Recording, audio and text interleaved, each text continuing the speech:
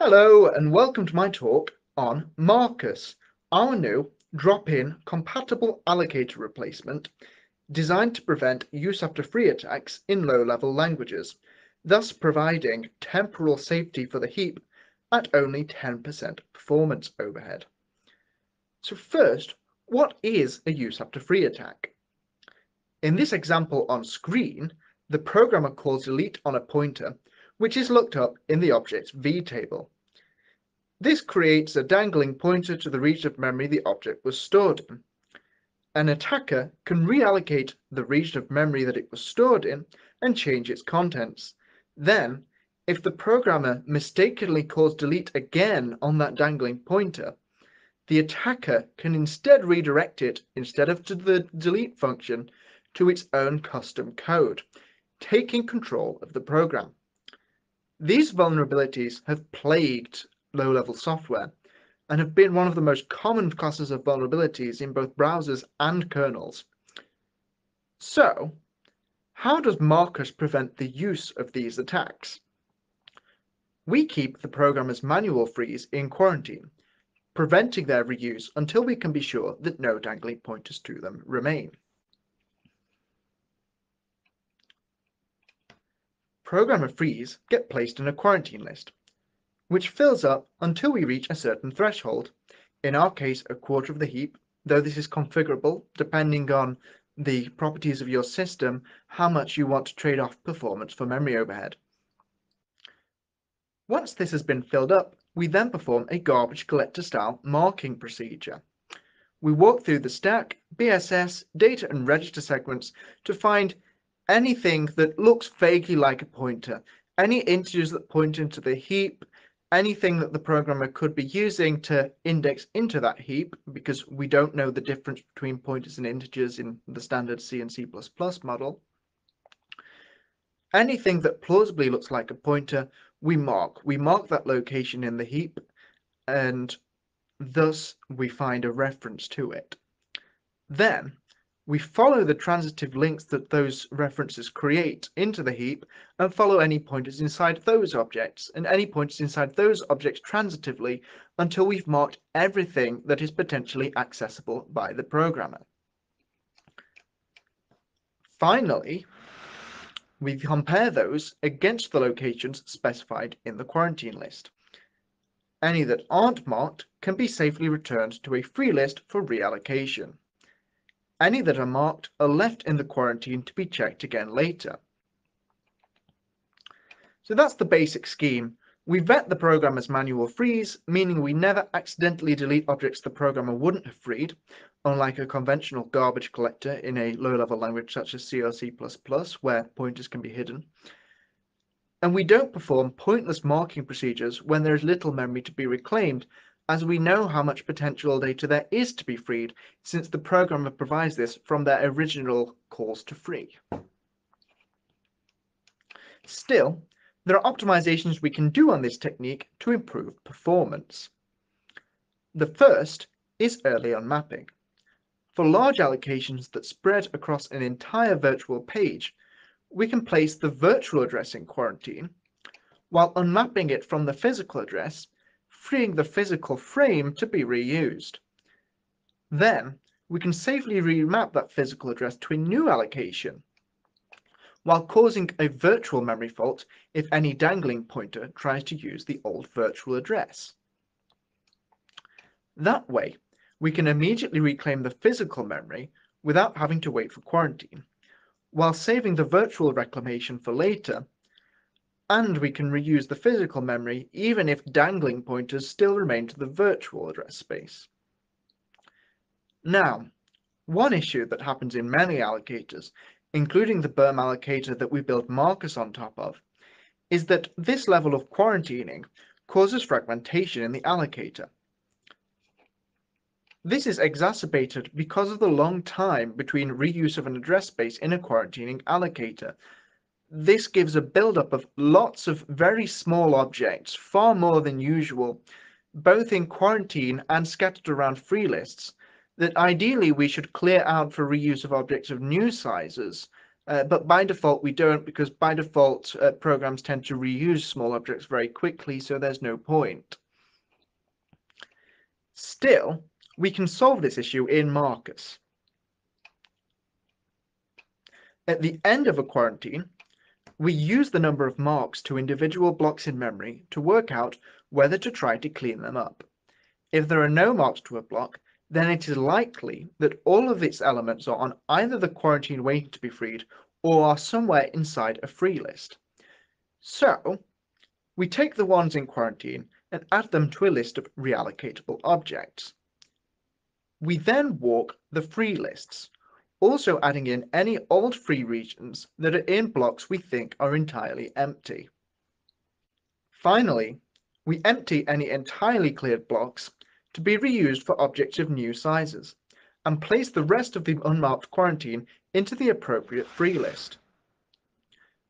So, we implemented a prototype MarkUs allocator, which can be dropped into any application using load preload commands as a replacement for the default allocator, while maintaining the same interface and preserving the same guarantees as the existing allocator. This is built on top of the Berm Visor garbage collector. You can use any other allocator to implement a strategy like this. We built it on top of this one simply because there was already a marking procedure in place for that allocator. We see average execution time overheads of just 10% and memory overheads of 15%. This is considerably lower than the overheads seen in previous work. Oscar, which uses a page table mechanism, Peaceweeper and Dangsan, which keep track of pointer locations to nullify, and CRCount, a reference counting mechanism, all show much higher average overheads in both memory and performance. We also see that MarkUs doesn't feature any large spikes in execution time or memory consumption, staying below 2x for all Spec 2006 applications.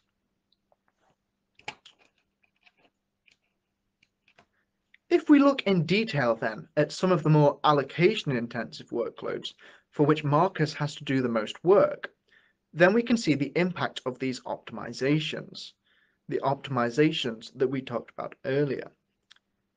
If we allow marking procedures to occur whenever an application runs out of memory, like you would in a standard garbage collector, then performance and memory overhead become unacceptably high for these worst-case workloads.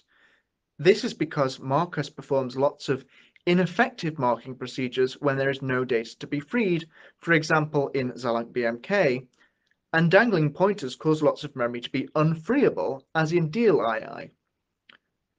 Page unmapping deals with the latter problem, as any large region pointed to by a dangling pointer can be immediately reclaimed, and it's the large regions that dangling pointers really matter to, because a singling dangling pointer to a large region kills off a large amount of memory that you can't reuse, whereas a dangling pointer to a small amount of memory doesn't really do very much at all.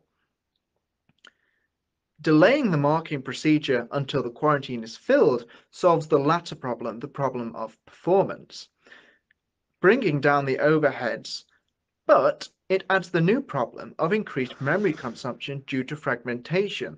Because we don't perform a marking procedure for a very long time, we end up with lots of small objects that clog up the allocator and make it use lots of pointless memory. Also, marking when a quarter of the heap is full isn't the only option, as I mentioned earlier. We can trade off that overhead to use more memory in exchange for lower performance. Or we can do the opposite and increase the amount of memory that we use and therefore have to mark less. That also means that we use less CPU time from the parallel marking procedure, which is able to spread itself across multiple cores. Because we're simply marking a lot less. It depends on the system properties that you're targeting as to which of these points you want to target. We chose 33% memory overhead, i.e. a quarter of the heap, to be the point of quarantine, simply because it seemed like a reasonable trade-off. As I just mentioned, MarkUs does use extra CPU time because of its parallel marking procedure. It is able to parallelize this marking procedure across all of your system's cores so that it takes less time. However, we see from this graph that the extra CPU time it uses is typically very slight. It's often nothing at all effectively, and it never exceeds 20% across an entire run, even for the most allocation-intensive workloads. On average, across spec, we only use 2% extra CPU time by targeting multiple cores at the same time.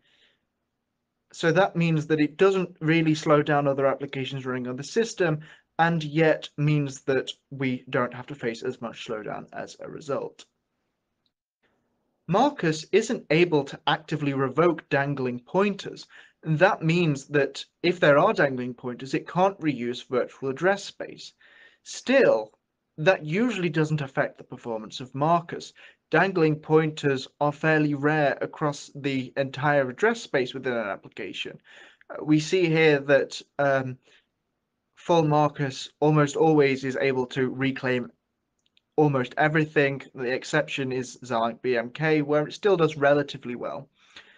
However, a lot of that is down to the page unmapping ability, the ability to unmap very large regions of memory if they have a dangling pointer to them.